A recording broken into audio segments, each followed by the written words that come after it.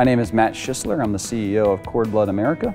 We store stem cells and we know that they are used in medical transplant. We know that they're helping people's lives. So we started the company in January 2003 in Los Angeles. The number one factor that had us move here to Nevada was being able to get a very nice laboratory space so close to the 5th busiest airport in the country, which is McCarran here in Las Vegas. And because we ship stem cells in every day of the year, 365 days a year, it really lowered our logistics costs by doing that. We opened the lab, we started processing stem cells, we bought 3 international companies, and we've gone from 20 employees when we moved here to over 60 now.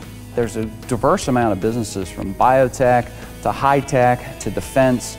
I mean, energy is amazing here, and it produces a lot of really great human capital when it comes down to higher education degrees. It wasn't as difficult as we thought it would be to recruit people to come work for us, especially highly skilled people. This has really allowed us to exponentially grow our business. Yeah, it's got the ruggedness of the Wild West with the sophistication of the highest class cities in the United States. So it's amazing. It's just a great family atmosphere. If you love the outdoors, you're not going to beat Nevada. There's not a week that goes by that there's not a convention here in town that we can't go to and potentially create business relationships. So I see us making a much greater impact in the state and bringing more jobs to the state and continuing to grow.